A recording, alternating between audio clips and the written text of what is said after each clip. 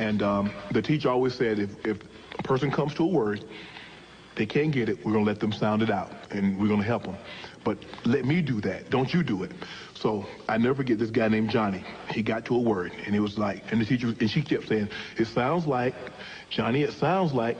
And I said, it sounds like Johnny can't read. She said, Shannon Sharp, get out of class, and don't come back until you learn how to talk to people. I went out of class. I was out for 2 weeks.